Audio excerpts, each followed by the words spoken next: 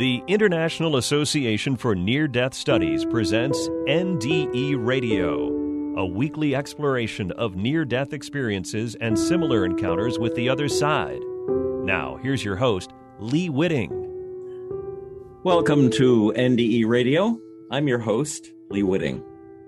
It happens this show date falls on September 6th, 2021, just a year since the death of my first wife, whose name was Alisoun. In my work as hospital chaplain, I often heard family members say they hoped for a sign, some indication that their deceased relative was indeed alive and blessed in the sea of light and love we know as God. Some folks even went to mediums hoping for some after-death communication in words to reassure themselves. Sometimes I would suggest they instead just say a prayer on behalf of their departed, or even better, have a one-way conversation about what's going on with them in their lives right now. I would assure them they'd be heard, not only by the departed, but by God as well. The thing is, the language on that side of the veil is not so much said in words as channeled through God's love and spoken in the timeless now that contains all history. Becoming aware of that is really all we need to keep in touch. It's in that spirit, then, that I'm going to read a story I wrote several years ago about a time when Alisoun and I were raising our kids on a farm in Maine. This is a story I wrote for those kids, Matthew and Castine, about a bronze bell from France, perhaps some 3 centuries old, that crossed our path for a moment in our lives on its way to becoming a church bell once again. I titled this story, A Bell for Castine. In a pretty Maine village on the Penobscot Bay shore, a bronze bell hangs in the archway of a chapel known as Our Lady of Holy Hope Church. The archway is not very high. In fact, visitors can grasp the clapper and ring the bell for themselves. But the story of how the bell came to be there reaches all the way across the Atlantic Ocean to France and back in time by more than 2 centuries. By now, many of the details of the story have been long forgotten. Still, it's fun to imagine the parts of the story we don't know for sure. A long, long time ago, a bell maker received an order to make a bronze bell for a little village church in France. Bronze was an expensive metal in those days, and the village was poor. But with a good fall harvest of grapes for wine and wheat for bread, there was enough money left for a Christmas gift for the whole village, a bell to hang in the church steeple. All the townspeople contributed as much as they could, for they said to one another, "Oh, what's a church without a bell to ring for Sunday Mass, and especially at Christmas?" A bell is the heart of a village in France, the sweet voice that calls out to mourn or to dance, and tells us by morning to wake and to pray, matins and evensong, night into day. Perhaps a wealthy patron, the lord of some nearby chateau, also helped pay for the bell. After all, bells ring out for rich and poor alike. But the bell of this story is not large like some majestic cathedral bells, which can be taller than a tall man. No, this bell stood no taller than a French poodle, which is why I think it was made to ring mainly for the ears of the poor. Nevertheless, when it was properly mounted in its little steeple, despite its size, it was loud enough to be heard throughout the entire village. But we're getting ahead of our story. Just where the bell was made has been forgotten, and the name of the bell maker too, but for the sake of the story, let's say his name was Jacques. To create the sweet tone befitting his reputation, Jacques had to cast the bell as a single piece from bottom to top. First, a mold of the bell was fashioned, and then the bronze was heated molten hot. Thinking about it, you can almost see the blackened walls of the foundry, lighted only by the red-hot flames under the boiling cauldron. A young apprentice worked the bellows, blowing the flames even hotter, while Jacques' red face sweated from his forehead to his beard as he struggled to align the mold for the liquid bronze he was about to pour. "I am Jacques, the bell I make. With fire and smoke, for heaven's sake, I fashion voices like angels on high that ring from steeples and fill the sky." At last the bronze filled the mold and was allowed to cool, When the mold was opened, the bell was born, and with it, its bold, sweet voice. Am I a bell or am I a voice? As I think on it, do I have a choice? I shine like gold and I curve with grace. If you look very close, you may see my face. But I think that my fate is to hide away in a steeple tall where the pigeons play. The bell ringer's rope will hang from me, so they'll hear my beauty, but never see. Is it presuming too much to think the bell would care? After all, bells sing with joy for weddings and celebrations, and with sorrow at funerals and Good Friday prayers. To our ears, it seems they know what they're saying, so perhaps they do care as well. When the bell had cooled, Jacques cleaned and polished the bronze to a gleam. He mounted an iron clapper inside and packed the bell in a wooden crate for the wagon ride to the village. So the bell came home, and the villagers rejoiced to think their church was at last complete. Proudly, the bell ringer pulled the rope, and from morning services to evening prayers, the bell tolled the times and seasons, baptisms and deaths, the end of wars and the birth of children. Because the French were America's allies during our revolution against England, the bell may have rung it to celebrate America's freedom in 1776. And no doubt somebody rang the bell on July 14th, 1789, Bastille Day, when the French began their revolution against the king. I ring for births and I ring for time. I ring for prayer and for victory. But for freedom I ring especially loud, for in its heart a bell is free. But freedom can be a mixed blessing, for as the king fell from favor, people also turned away from praying to God. Their revolution grew increasingly dangerous, and many good people were put to death. Priests were killed, and without them, the churches were abandoned. Some buildings began to fall apart since no one thought to repair the roof of a church without a priest, and the bell was rung less and less often. But then something even worse happened in the little village, and for that matter, throughout France. A terrible war spread across the land, and everything that could be used to make weapons was taken by the army. Metal to make guns and bullets was in short supply, and soldiers went from village to village with horse-drawn carts, searching through houses and shops, and taking whatever they needed for the war effort. They especially wanted bronze, for bronze is used to make guns as well as bells. Statues, machines, candlesticks, and yes, even church bells were taken away and melted down to make cannons. Do you suppose our bell knew about the danger it was in? Flying birds cry of deadly war, and I ring for funerals more and more. Men march to battle past fields of grain and return home wounded and full of pain. Yes, if the bell knew anything, it knew the village was in mourning and full of fear. If ever there was a time the bell was needed, it was now, but soldiers were coming, looking for bronze to melt into guns.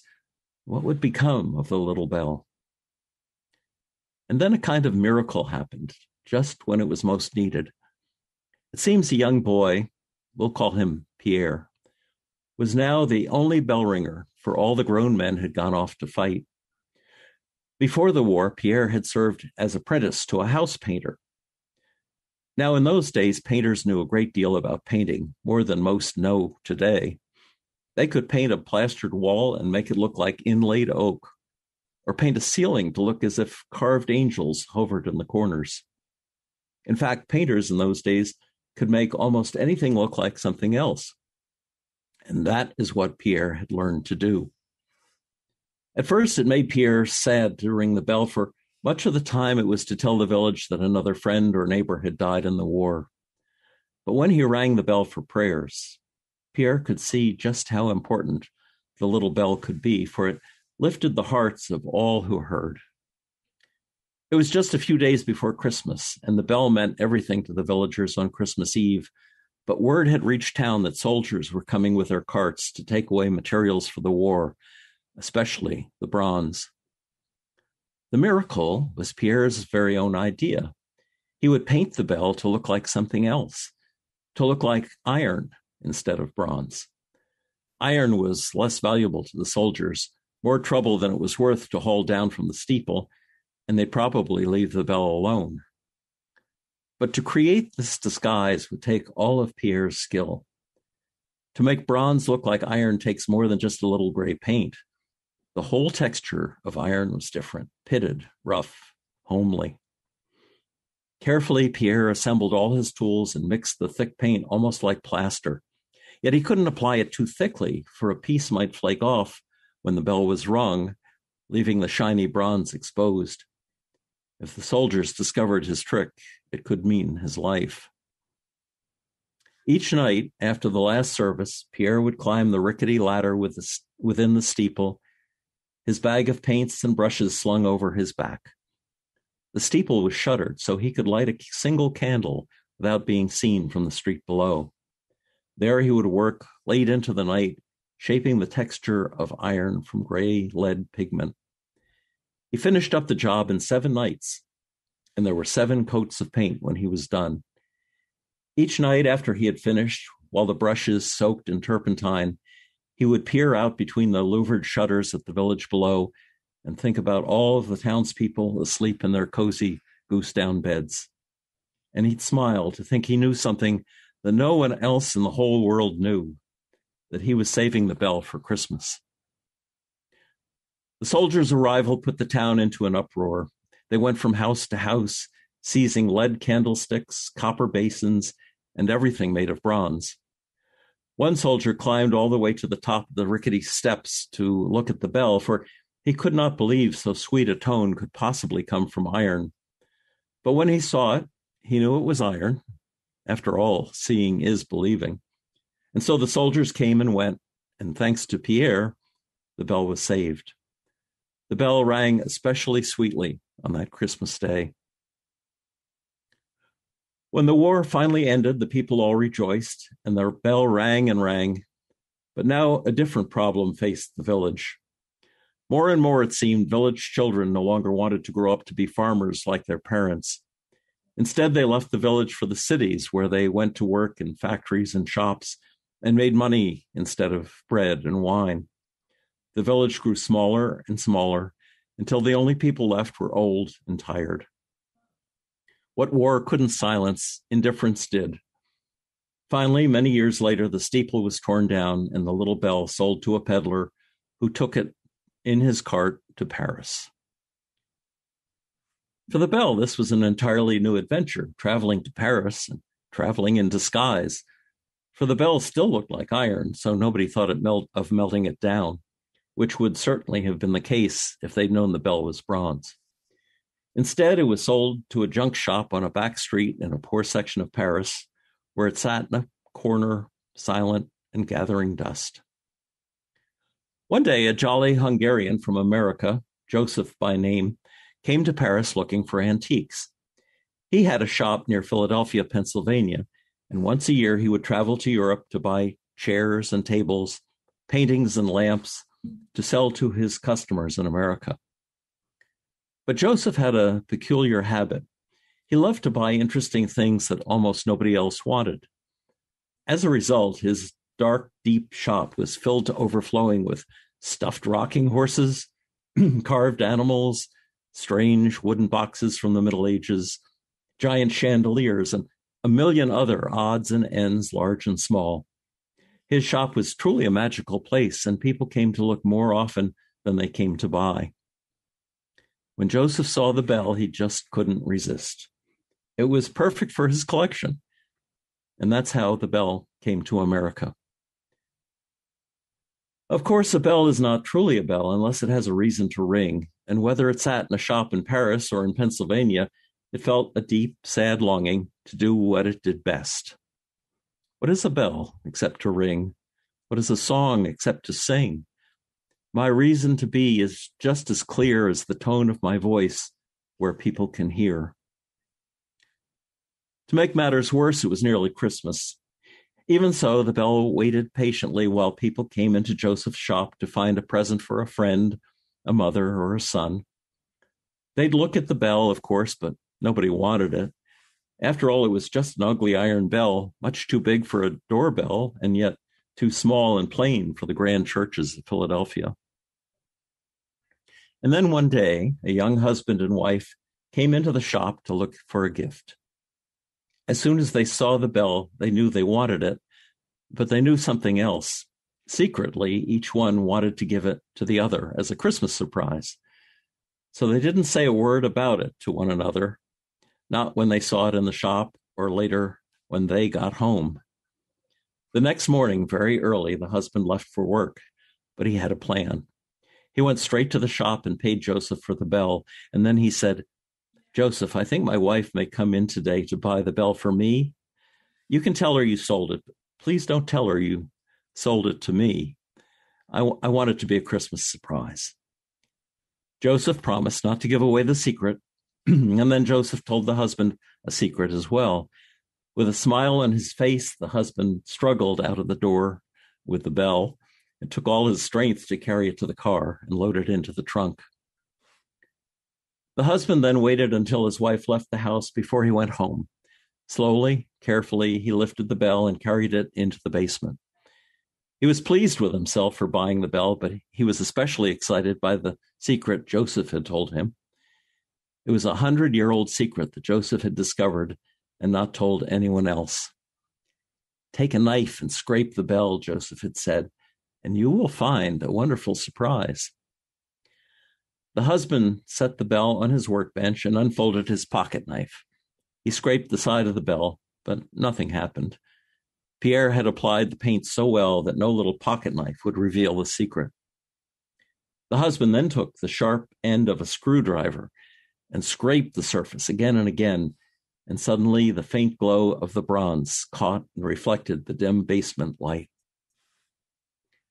Meanwhile, the wife went to Joseph's shop to buy the bell for her husband for Christmas. She was terribly disappointed when Joseph told her the bell had been sold. Yet, even as she was leaving the shop, her husband had started the long, slow process of removing the gray paint that Pierre had applied so carefully so many years before. Every night after supper, the husband would go down to the basement.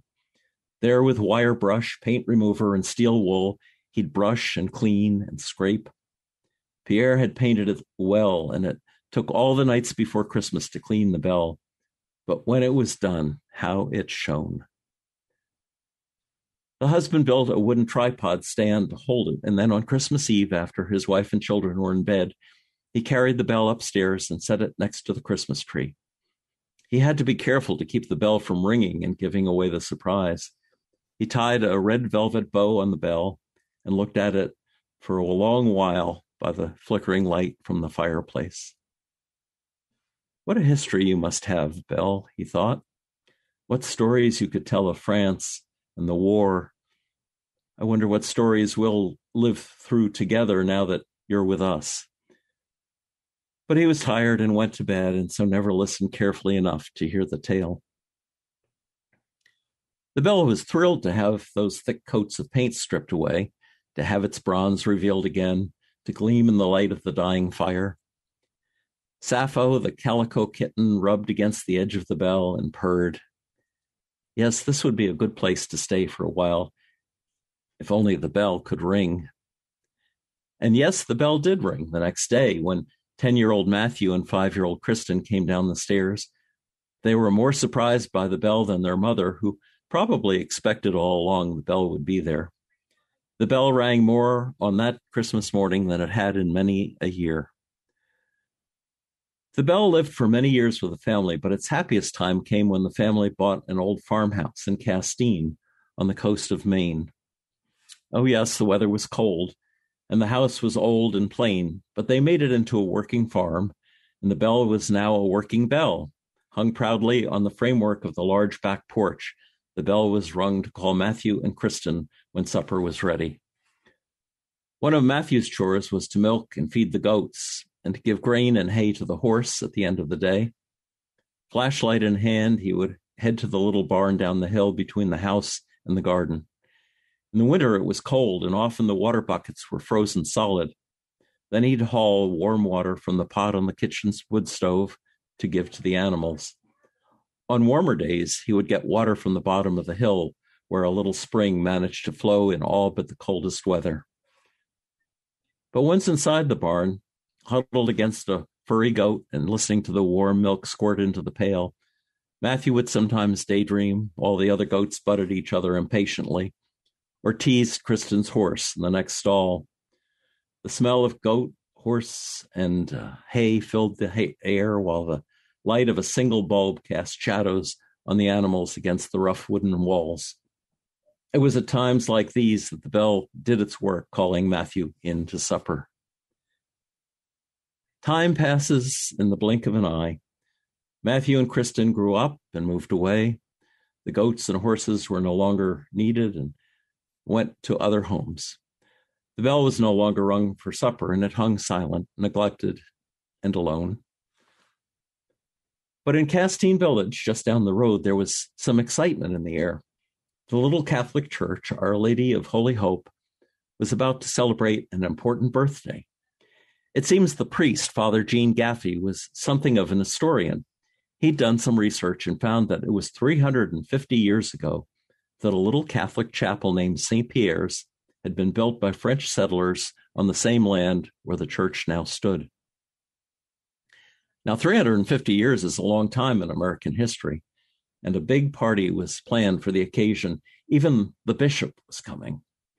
But the little church, though it had been there for many years, did not have a bell to ring in celebration. And so the husband and wife decided to give the bell to the church in time for the big celebration. "I think it's perfect," the husband said to Father Gene. "This bell came from an old French chapel, and now it's back on the site of an old French chapel once again." Coincidentally, the date of the big party was July 14th, 1985, nearly 200 years after the first Bastille Day.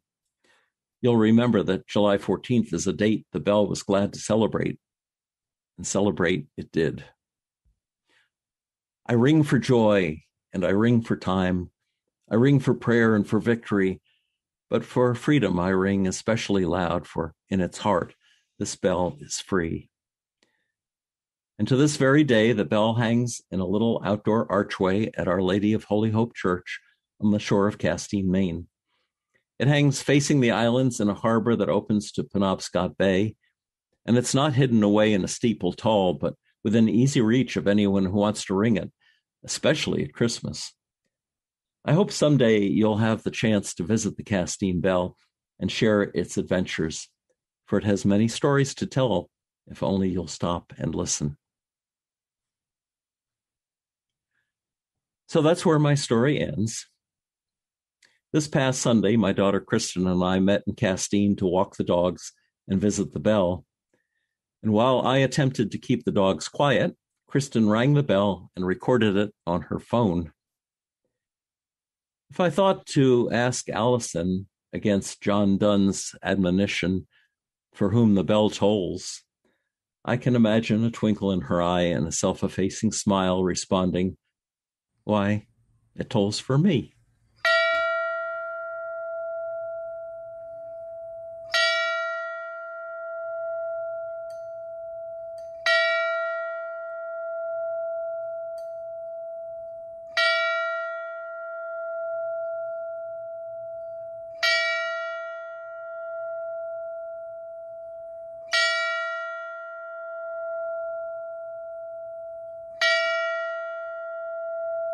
If listeners would like to hear this show again or any of our more than 400 archived NDE interviews, go to TalkZone's NDE Radio site and hit the Past Shows button, or subscribe to our YouTube channel, NDE Radio with Lee Witting, where you can listen and comment on the complete NDE Radio library.